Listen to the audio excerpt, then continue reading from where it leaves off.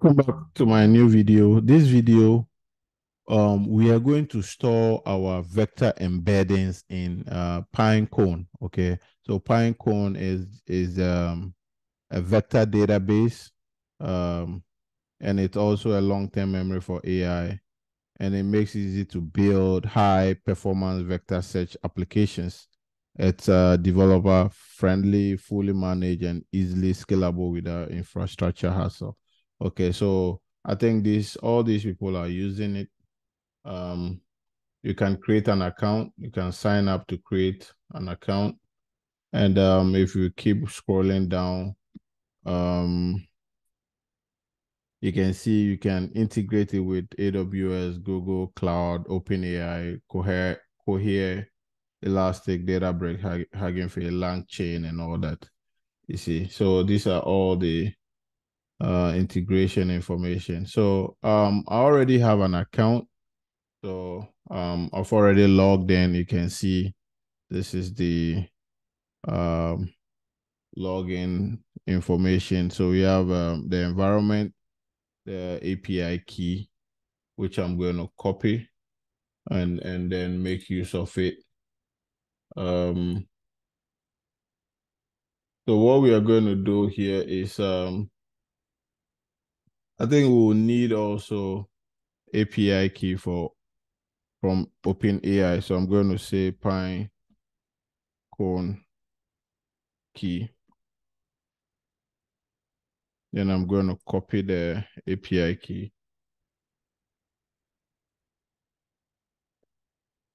So let's jump right into our IDE. In our last tutorial, I think we created the vector embeddings using this code. So what we are going to do next is to paste in our credentials information, which I'm going to copy and just paste and explain what is going on. So you can see that we have the Pinecone API key, we have the environment, and then the Open AI API key, which we just created here.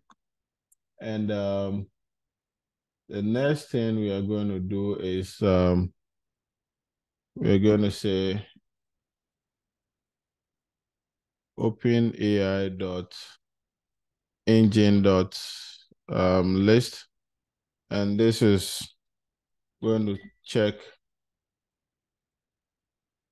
we have authenticated, okay, with OpenAI. So the next thing we are going to do here is we need to create an index, okay? So the index is where we are going to store our vector, our vectors or our embedding vector, okay? So the next thing I'm going to do is to initialize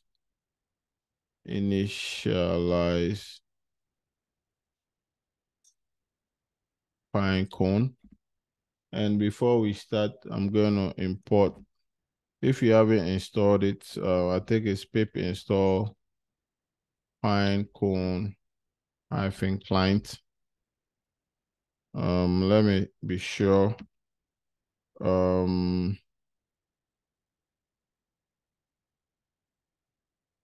History, and then I want to grab Pinecone.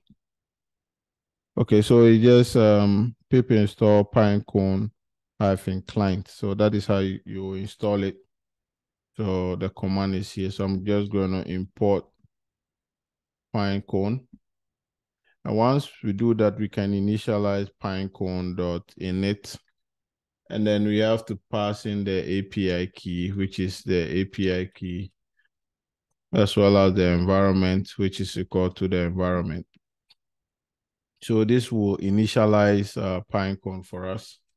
The next thing we need to do is we need to check if an index already exists.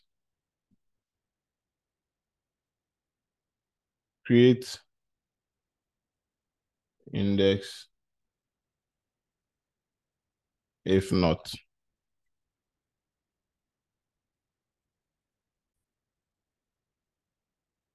So once we do that, I'm also going to check the length of this embedding. So I'm going to say length embeds, and then we take the 0 index. Okay, so if OpenAI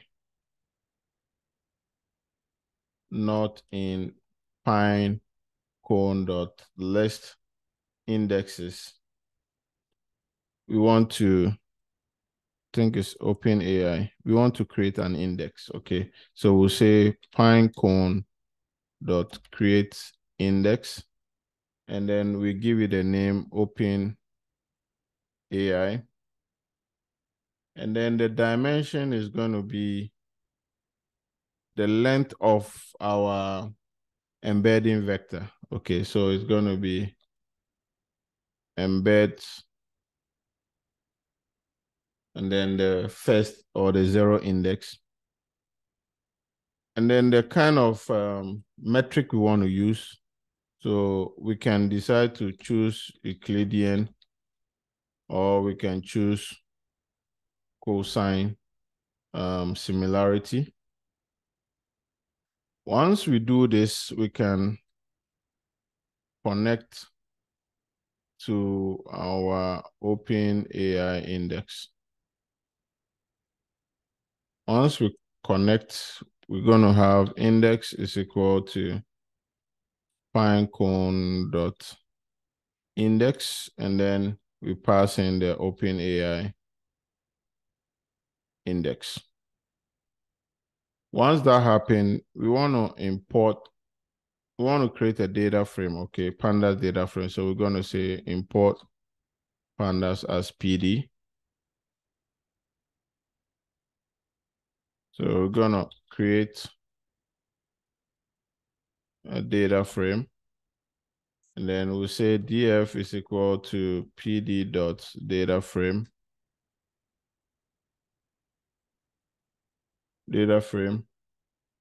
and then we will have to pass in the data is equal to ID, and then we give it 2 IDs.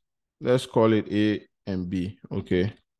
So the A and B, it's referring to the first embedding and then the second embedding, okay?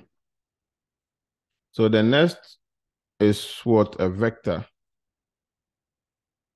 which is going to be a list of a list, something like this. So already that is the dimension of embed. So we're just going to pass that in, embed, and that is it. So the next thing is to upset to Pinecone. Okay, so once we do that, we're going to say index.upset, and then we're going to call vectors is equal to, we're going to zip df.id column, and then df.vector column. Okay, and then I think we have namespace. We don't want to pass in anything, so the namespace is going to be empty. We could have passed in other parameters, like namespace, the batch size, and it should show progress and all that. We are not going to be doing all this, and also we are not passing in any metadata. So, and these are all examples that you can explore. So I'm going to run this, and then once I run it, we can check from our console, Pine console, to see if the vector embedding is up there. So I'm just going to click on this green button and run up.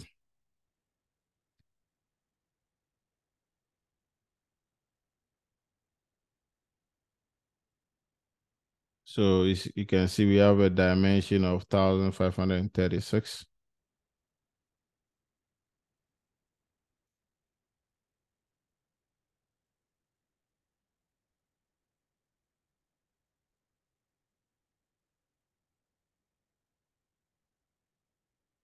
I think it's taking a little bit of time, so let's wait for it.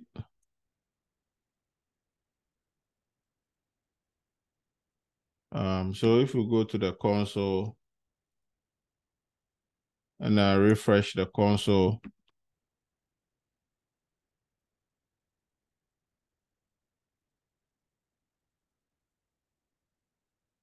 you see it's still initializing.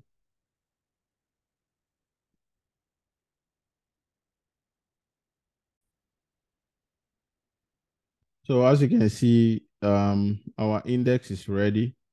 You can see the metric that we specify, cosine, the dimension is also here, and some other information. So we can actually do all these operations like upset, query, update, fetch, delete. Okay. So I think we can do fetch.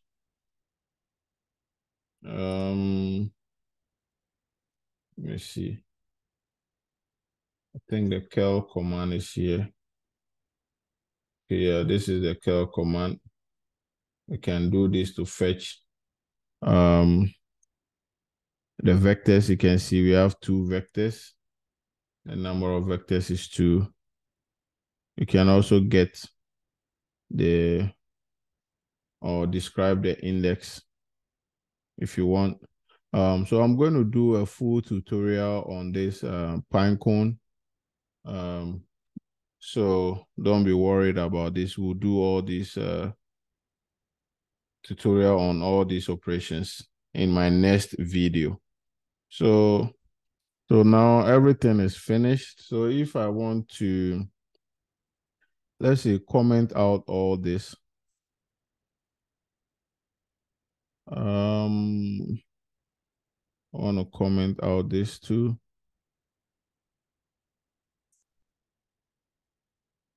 And this and that. So I can actually fetch data. So all we need to do is to say index dot fetch. And then I can pass in, let me look at the command again. IDs. So I can pass in IDs, which will be A and B. Okay, so I can actually print this.